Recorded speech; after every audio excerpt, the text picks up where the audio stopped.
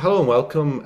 My name is Vincent Ryan, and I'm a psychotherapist based in Ireland. And today is one of our series of interviews with psychotherapists who work in experiential ways with their clients and use experiential thinking and models in their work. So today I'm speaking with Susan Warren-Warshow, who is a psychotherapist working in private practice in Woodland Hills, California. Susan has developed a form of therapy that's called dynamic emotion focused therapy. And Mhm. there's an institute with that offers training programs. So I think, maybe we can just get into it now, Susan. So you're very welcome and thanks for joining us here.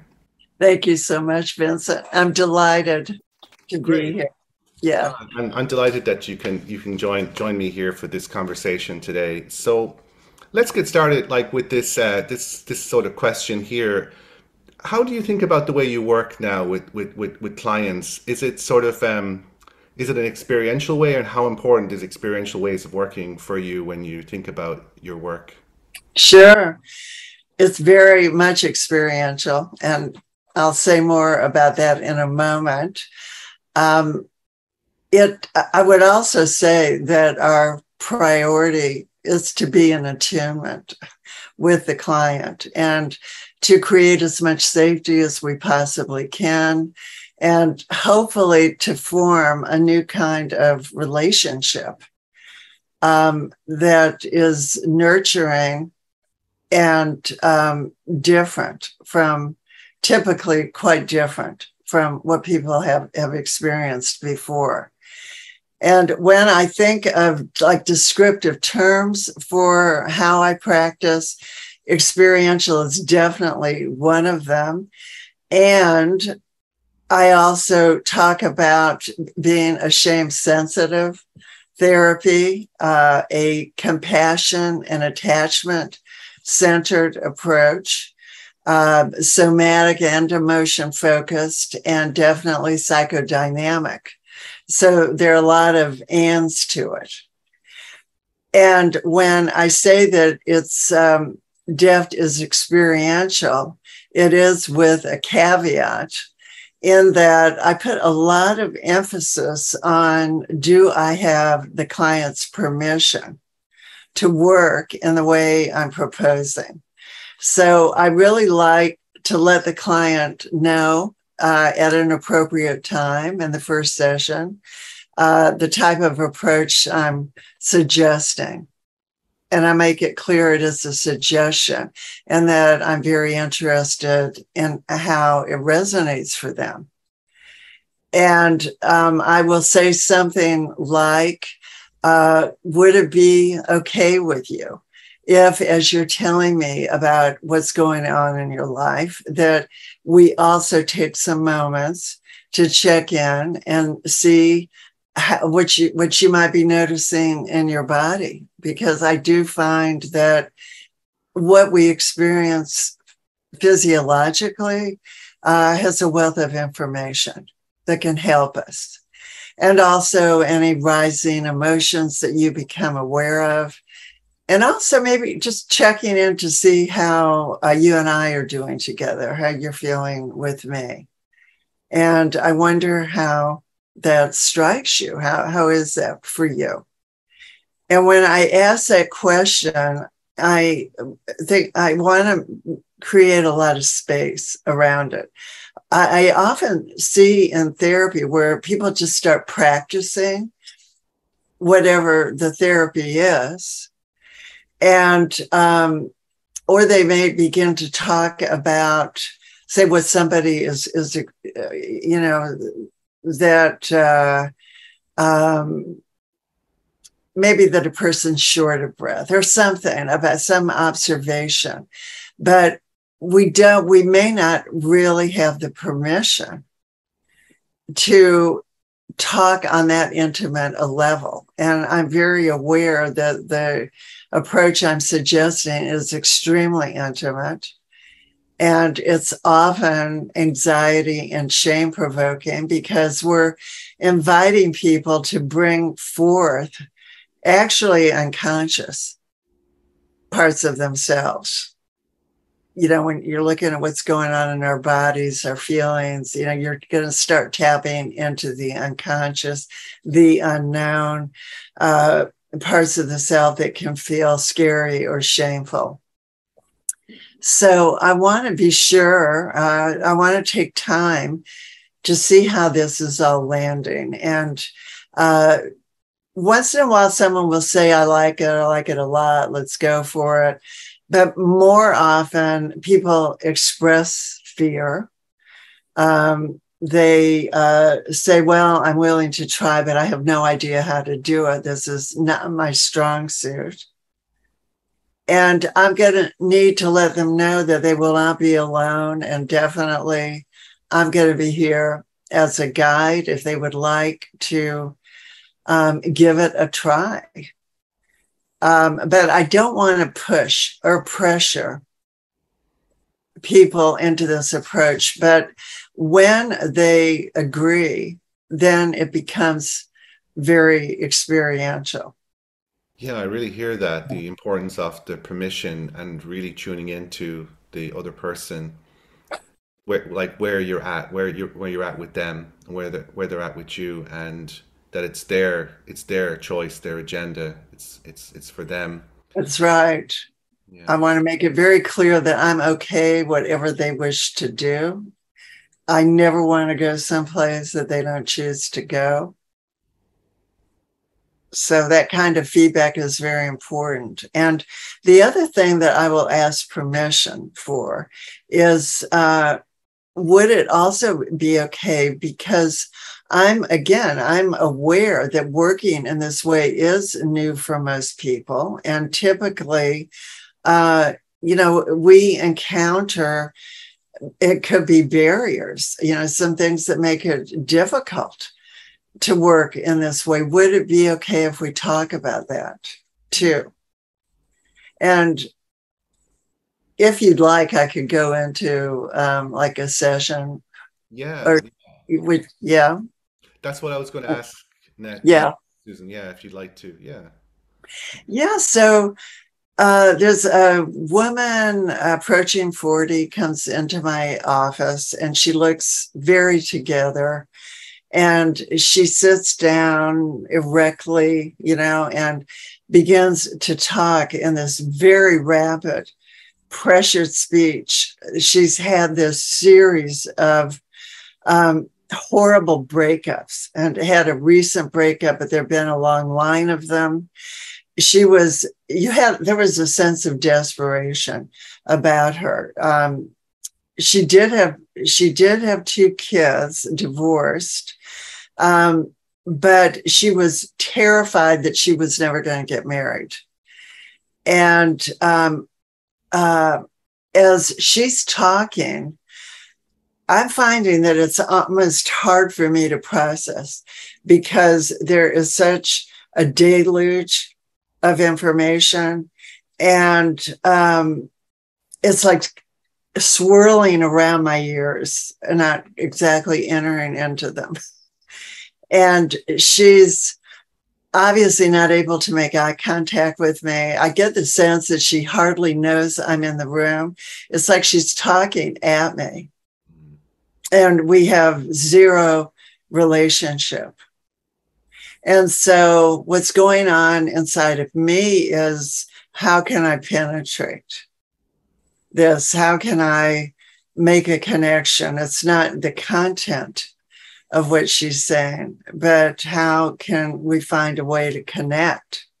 And so I did interrupt her at one point, which actually I had to interrupt because she didn't stop. And I said what I just said to you. Would you mind if, how would you feel if we might also, as you're talking, begin to notice, etc., your internal experience? And she immediately said something like, I know I talk too much. People tell me that all the time, that I go very fast. And I said, well, I don't have any problem with that, and I'm just aware that there are some very important parts of you that might be getting left behind. And I'm just suggesting if we might make room for all of you. And we arrived at an agreement where it made sense to her and she was on board with it. And then I could, with her permission, begin to talk about her shortness of breath. It looked like she was quite short of breath, and that must be an uncomfortable state for her body. And it seemed like she felt a lot of pressure. And she said, yes, I've got so much I need to tell you. And I told her, I'm very interested. It's all very important. But again, would it be okay if we give attention? Again, I mean, the shortness of breath. And the other thing I said, am I picking this up right? But it looks like it might be a little hard to make eye contact with me. And that whole exchange put her in touch with how much shame she was carrying around. And she starts making these various, she tells me that she's mortified, actually. She feels absolutely mortified to be revealing all of these failures in her life. She imagines, I've got it all together. It's like, how am I thinking of her? And I showed a lot of compassion. It's a really key component of what I emphasize in the work I do is compassion for these barriers, these processes that are so debilitating and undermining in a person. And she started, I could, at some point, maybe we'll talk about the therapeutic transfer of compassion for self. But she started to embody compassion for herself when she saw my compassion. And she started to cry. And she really connected with how much shame she has been carrying her whole life. And then she free associates that her parents treat her like a very young child. They take care of her in all kinds of ways, but they supervise all of her major decisions. And she started to see how deprived she was, essentially of a sense of herself. She really had no relationship to herself. And she saw how she was really not able to relate to me either in that state. And it just turned out to be the beginning of a wonderful course of work. And I just want to say, Vincent, that in that session, because I remember it vividly, I remember thinking, okay, we went from here to there. And what was it that what really happened that allowed for that? And this idea of the healing triad came to my mind, which is a core concept in DEFT. And it starts with, we have to have the permission. That's out of respect, that the person is choosing to join us in this kind of a partnership. But then we have to be able to raise awareness of the barriers. What is really causing her suffering. And I've used a metaphor with a lot of my clients called the parasitic vine. And it's the parasitic vines are the barriers that strangle the self. It's like if you think of a very healthy, robust tree trunk surrounded by these strangling vines.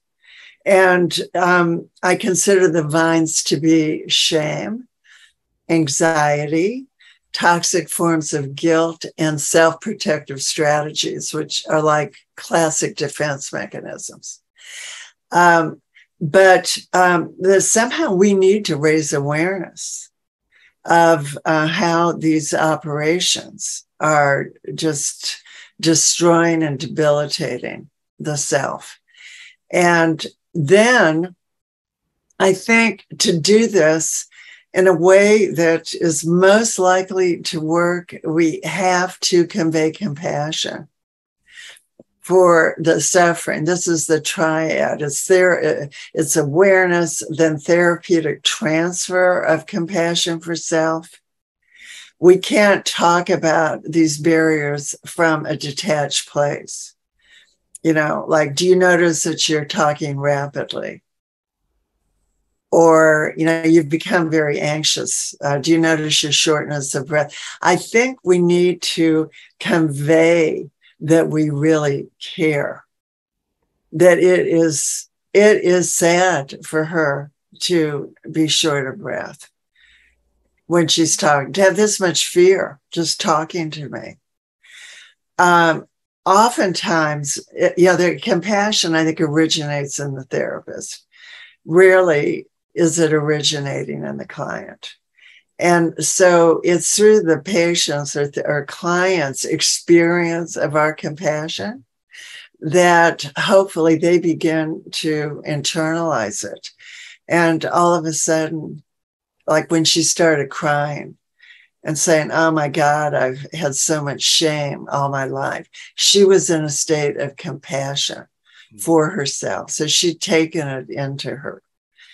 And out of that, caring for herself, often, I mean, to me, one of the most amazing aspects of doing therapy is when the will comes online. It's like this amazing healing force that begins to assert itself.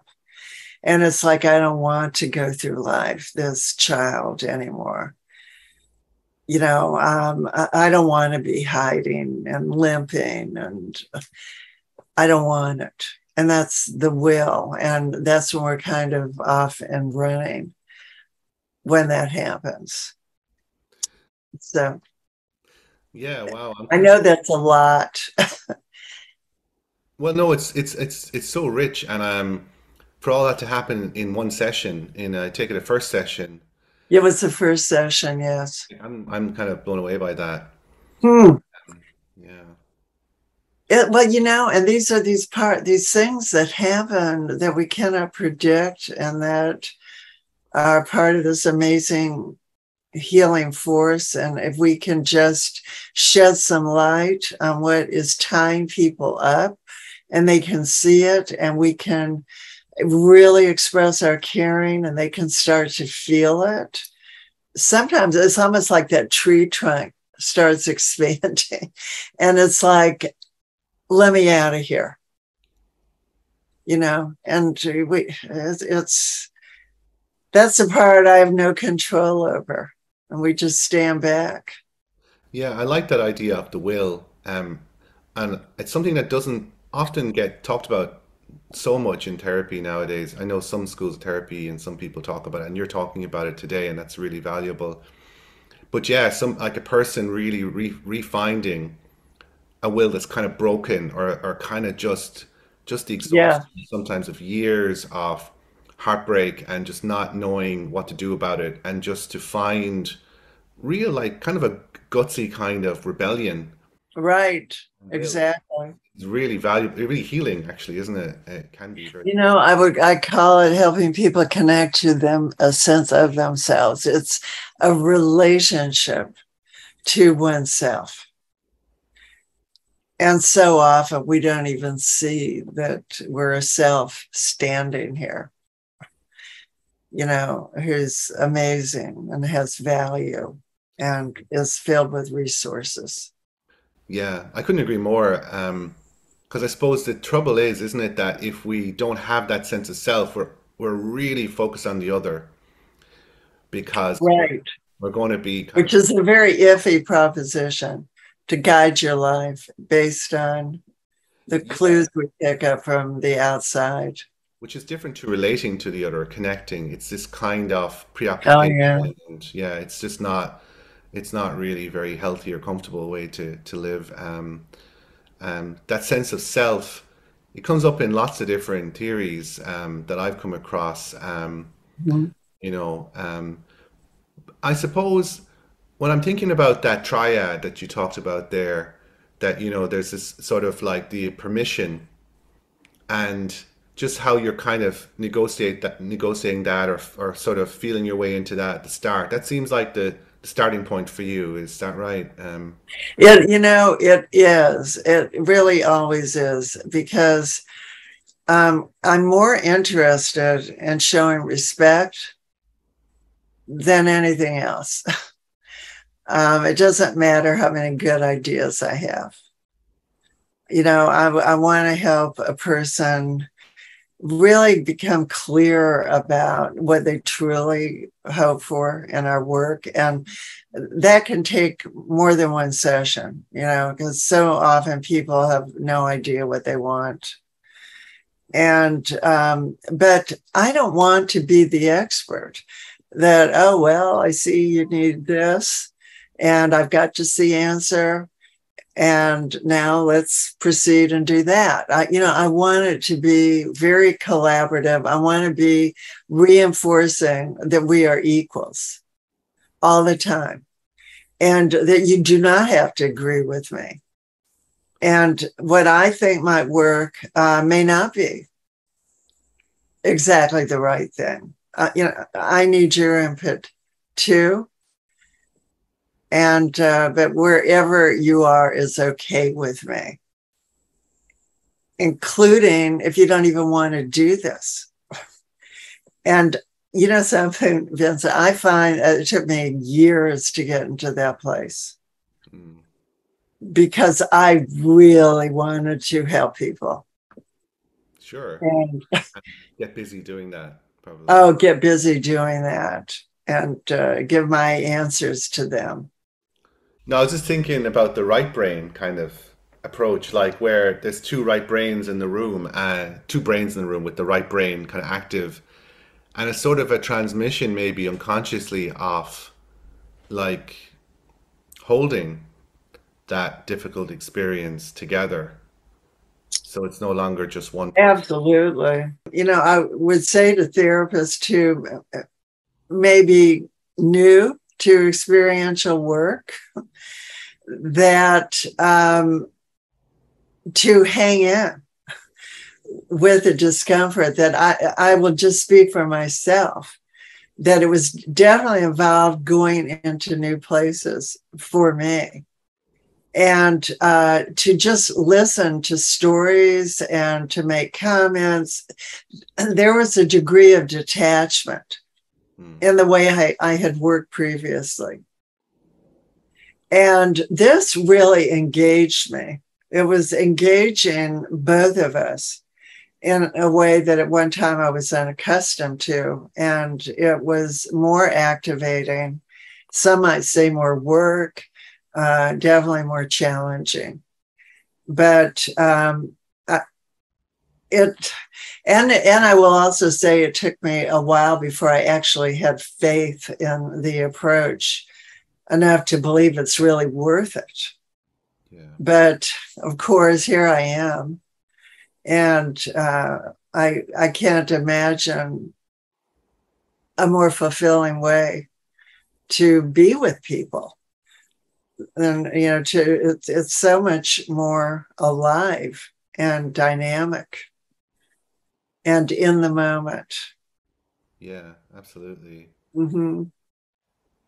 I'm thinking about, the sort of like the difference of each individual person as well, because, when we have a sort of an idea about how to work, and we have these ideas about shame, or, how permission might operate, or, these kinds of things, defenses and barriers. But then Yeah. every individual person is like completely there. There's obviously like huge commonalities, but so different as well, I think. Oh, yeah. Oh, absolutely. And that's why I say, you said I gives it an experiential approach.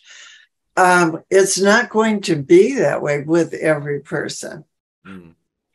And there are some people who may be in a vegetative depression. I remember a guy who had 26 ECT treatments, Wow. and he really wanted to go back to it. And we just could not do experiential work. He did not have the capacity to do it. And for me to, in any way, be pushing him in that direction would not have been right for him. There are people with, let's say, severe impulse disorders where I'm not going to go deeply into what they're feeling, especially feelings of rage. I'm not going to do the full kinds of explorations that I would do with someone else. And for some people, they need to be on the cognitive level, and they may need very supportive therapy or need certain types of regulation that's vital. Because I do think one of the biggest mistakes is if we miss dysregulation and pursue any therapy that someone doesn't have the capacity to tolerate. Yeah. Right. Absolutely. Yeah. So, like when I say it's DEFT is emotion focused, it won't be emotion focused with someone who doesn't have that capacity. Yeah. You have to have a certain capacity, otherwise it's just more dysregulation, isn't it? That's right. You do harm. Yeah. Yeah. So I may spend the bulk of the time in therapy building capacity before it really becomes deeply experiential or emotion focused. Yeah, absolutely. Yeah. There's so many different directions we could go in here. And I'd even just that last point about how you do that. How do you build that capacity? Do you see that yourself? If that's my go-to place is the healing triad. Right. So it starts with, as long as we have the alliance, the permission, we're not dragging somebody up a mountain with us. We have a partner. I would start with an awareness, like that woman who had such pressured speech and shortness of breath. And I'll, begin to invite the person to tell me whatever they're noticing in their bodies. And, you start going through the body. And as we all know this, that anxiety is going to usually, not always, usually starts to drop as the observer comes online and the person can talk about their internal state and they're not having to hide it and are alone with it. And somebody starts noticing, well, my hand is twitching, my leg is jumpy, my heart's speeding up here. And I also think, our tone of voice, it can be very regulating and just that we're containing the experience. And tell me about that more. And so then what happens? And so, gosh, and then I might go cognitive, like, wow, we're talking about your sister. And then all of a sudden it seemed like it was really hard for you to think. And we see how there's some, obviously some anxiety that, would you agree? I want to get the person talking too. I don't want to just be delivering information, but really engaging. And does it seem that way to you? And that somehow just having feelings about your sister, all of a sudden you couldn't think clearly. That's the triangle of conflict, by the way, in Davenly. And that's a very valuable feeling, leads to anxiety, leads to defense, and so on. But there's such a variety of ways to bring down anxiety. And I use a lot of different ones. But I think it's really important that we pick it up. I mean, I remember one man, we're talking, all of a sudden, and it had to do with anger at someone, which he was very, very avoidant. Mm. And his eye darted to the left, like his right. And, there are these micro expressions, right? That the more you practice, the more we pick it up. Mm. And you'd hardly even see it on a tape. I mean, it was like it happened in a millisecond, but just a very brief, his eye darted over there. And I said, what just happened there? Looked like, and then he said, well, I started feeling like I might faint. Mm. And he's an older man who came in with panic attacks. He'd gone to the ER a number of times with fainting episodes. And I have to tell you, my anxiety shot up. I mean, I thought, oh my God, is he all right? Yeah. But it would have been very easy to have kept talking. And miss that sort of like. And very easy to miss it. And then I would hate to think he could have gotten very dysregulated, more dysregulated, So picking up on these distress states, it's big part of the work. Yeah. It's a form of care as well, isn't it? To be observant like that. It's demonstrating that kind of attention is a real form of like embodied care, isn't it, as well? Oh, yeah. And it's very instinctive. Mm. And it was kind of interesting because I used a little bit of humor. I mean, none of this is consciously intended. But I just said, we don't want you fainting. I don't want you fainting on us here. It was something like that. Yeah. And we both laughed. Cool. And he said, well, I sure don't want to faint either. And he came back, it really didn't take that long. And it was a step. He really developed a lot of capacity. Yeah. To allow himself to feel and to connect. Well, I wondered, before we go, I just wondered, would it be nice to say a little bit about this transference of compassion, maybe? Because I know you mentioned it earlier. And sure. Could you say a little bit about how that is? How do you experience that? Because I think it'd be a shame not to like maybe finish on that, because that seems so important, and I think we all as therapists need to understand that more and to feel that more and get it more. So maybe would you like to say a little bit about that? Yeah, I'd love to. Yeah. I'd love to, because it's a powerful phenomena for me. Yeah. When I experience it. And it's oftentimes, we may have an enormous amount of caring that we're feeling for a client, but it's inside of us. And unfortunately, it doesn't do them a lot of good if they don't perceive it and are not able to receive it. Yeah. And I think of it like passing a baton in a race or something, how you pass it over, the next person grabs it and takes it and runs with it.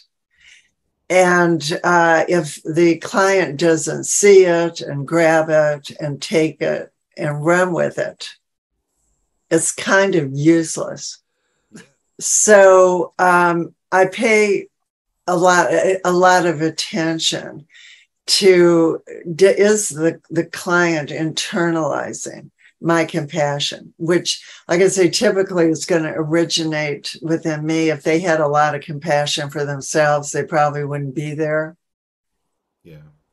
So, and the compassion I speak of, it's actually not generalized, like just a general compassion for suffering. Although, of course, that's so important.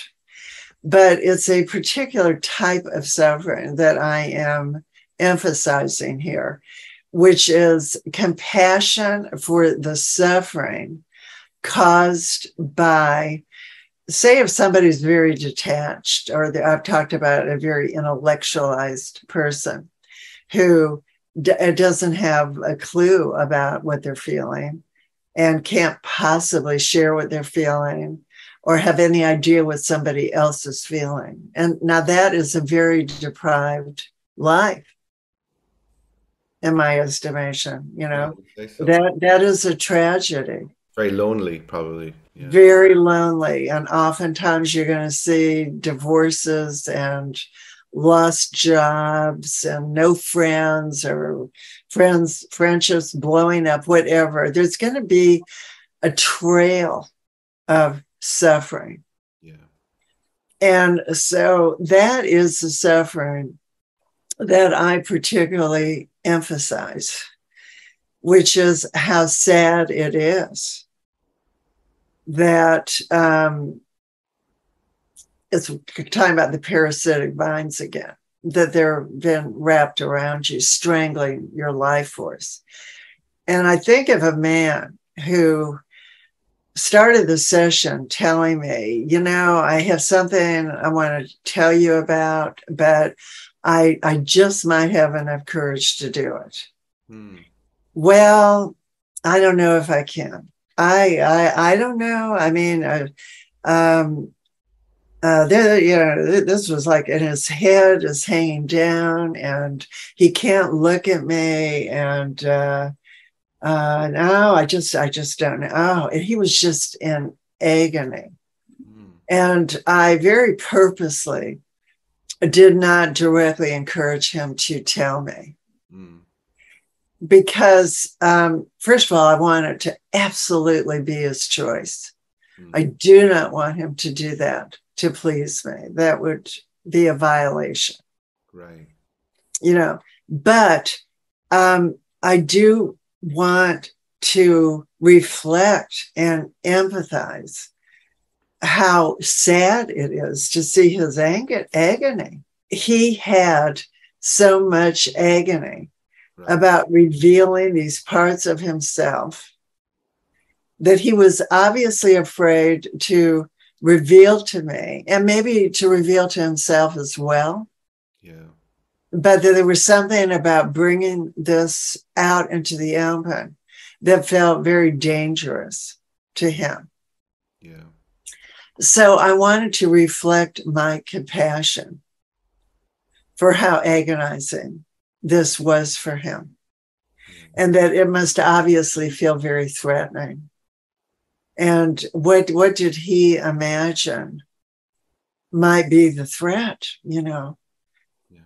Well, I think you might feel disgusted.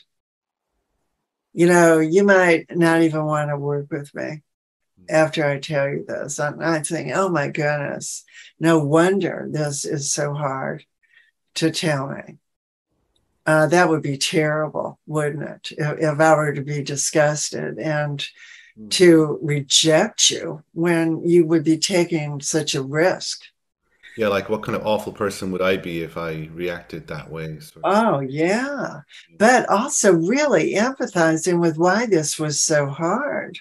Yeah. And that I wanted to let him know that truthfully, I didn't want him to tell me if he did not feel ready to tell me. But again, I thought that was so sad. That he felt he had to carry this by himself. And I asked him, how, just out of interest, how would you feel if you leave the session and you haven't told me?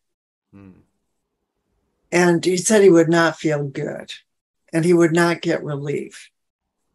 And he said to me, like he said, I just begun thinking more of myself, feeling better about myself, and I like it. And I want more of it. And there you had the will. See, that's when that energetic, that will came online. And then he said, okay, I'm just going to go for it. Right. And what he told me was about a horrible type of self-degradation that he had done.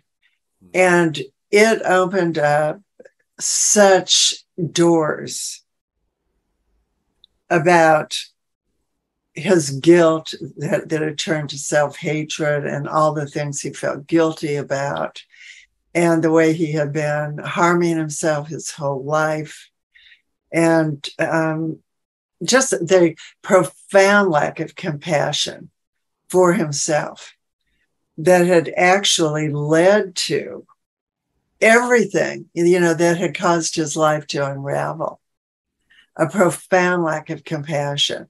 And I believe that it was in fact, I actually showed that tape at my first international conference. And a person who trained me said to me, that moment where you showed your sadness and compassion, I think was the turning point in the whole work. Yeah. And I agree. I mean, that's what I experienced. Yeah. What I'm thinking about, just my own kind of comment on that, Susan, and I really like it, is like kind of how there could be an enactment of shame for him in telling you, like a kind of a degradation being kind of reenacted with you if he just went. Oh, yes. Whereas you kind of slowing down, saying, no, let's prioritize you here, and and what you've been through and what you're needing help with, and right, the suffering that you've gone through, to sort of to honor that first of all before we get into the whatever the absolutely. And sometimes I will say things, and I think I did with him, it is not me who's going to be disgusted.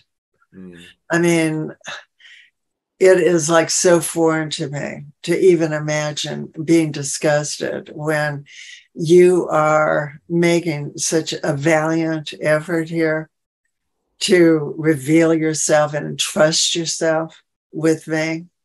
Yeah. And you're in such pain. And we're here to help you get relief for this pain. I cannot imagine feeling disgust, but only just welcoming anything that will help you to find relief. Yeah.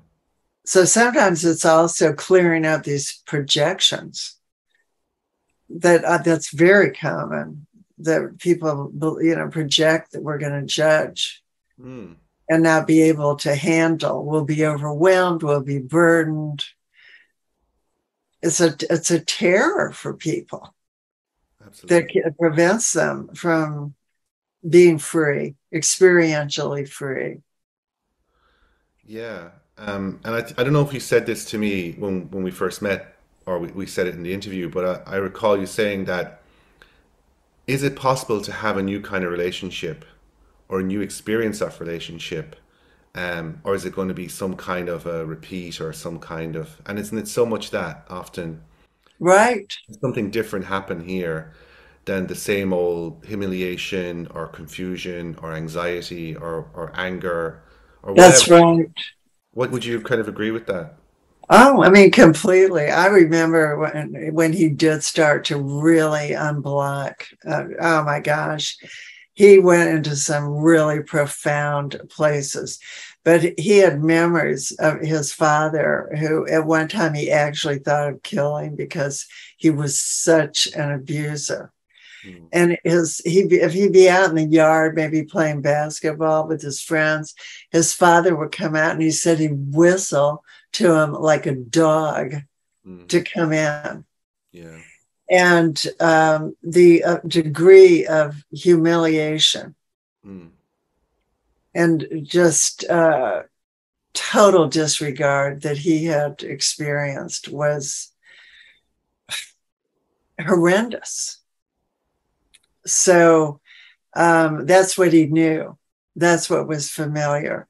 And he had really been directing that toward himself. He'd been having that kind of a relationship with himself, that he was that disgusting. And that's why he degraded himself. That's why he committed those acts that he committed. Yeah, of course. It just, I mean, it really was one of the saddest things I ever heard. Yeah, yeah. I'm really struck by, we talk about the experiential side of your work and our work, but the relational side of that, like Ah, the relational. the experience of relationship and connection, and yeah, it's so close to your heart here, obviously. I would love to add a little thing that you remind me of about this man. Yes, Okay. yeah, So he came in very depressed, a second divorce underway, um, extreme social anxiety, etc. And we had some very challenging sessions, very challenging, but there was some amazing breakthroughs for him. And it was like at least a year after we terminated. One of the things he was a wonderful singer, and he was with a band. It wasn't his primary gig, but he had been. He was professional, and we were at a big open center where we live. And there was a big gathering, and I'll be darned if he's not playing and singing. wow, that's great, isn't it? And I said, oh my God, it's so and so. So we just, I'm way off to the side, staying way in the back. Yeah. And all of a sudden he says, somebody just came in who means a lot to me. Wow. Yeah. Makes me want to cry. Oh. It honestly does. And he said, I'd like to dedicate this song to her. Yeah. And he sang Stand By Me, which is one of my favorite songs. Wow. That's oh, so I can, like right now I get chills, and sometimes I might get chills in a session. I think they always communicate something. mm. I don't know if you agree with that, Vincent, but there's something about it. I don't get chills often, but No, I do know what you mean. And I think sometimes when when the relationship just kind of reaches a resonance, there's kind of like a wow, that's really, something. And yeah, yeah, and then just to add, I saw him another time, and he was with a woman, and he didn't see me then. They're holding hands and swinging, and they're swinging the hands, and I could see he just looked so relaxed and happy. And we did cross paths, and I said, how are you doing? And he said, I am so happy. And they were married, had been married a few years at that point. And he credited the therapy for being able to have that in his life. And so that was amazing. We don't often get to really directly experience that. Absolutely. Yeah, it's so rare and so precious when we really see that we've made Oh, a real impact. And I know what you mean. Like it's for me too. Once in a while is an email or something, and it's like wow. Like I'm so glad that I was able to reach that person in the way that they need it in that moment. And I'm telling you, it's it's the best job in the world. the best job in the world. You cannot put it into words. Yeah. When people say, what do you do? How can we say what we do? I know. Someone asked me recently, like, if you couldn't do this, what would you do? And I was just stumped. I was like, I don't know. You know? Well, you know something? I mean, I'm not really making plans to retire because it's so enriching, and there's so much that keeps growing. Yeah. I keep growing, and I just love it. Yeah, don't retire, Susan. I may not. You've got too much good to offer. Vince, you're really delightful. I mean, Yeah. really, I have really, really enjoyed this conversation. It's much more than I anticipated. It's a real in-depth conversation. It's been an exchange, you Yeah, know? absolutely. Yeah, that's what I believe in. It's got to be real. It's got to be real people and really, kind of getting in there into this the soul of the matter. So, yeah. What can bring more joy than two real people connecting? Yeah. Huh? Yeah, absolutely. And we need that as therapists as well, don't we? Um, Ah, because it's tough, and we need that too. yeah, there is no question. Again, to anybody who might be new to this, we need a lot of support Yeah, big time. and uh, friends and places where we could let it all hang out, let it rip, and totally be ourselves with one another. So Absolutely. rejuvenating, and we do need it. Yeah, a journey back to ourselves. That's right. Yeah. That's right. So, look, I mean, I can't. I'm without words. I'm so grateful and so I don't know, like delighted. I think you said the word Oh, delighted. I'm delighted to have had this opportunity, Susan. So, thank you again for this. my heart is touched, So, truly, Vincent, and I feel the same. yeah. So I thank you so much for this opportunity.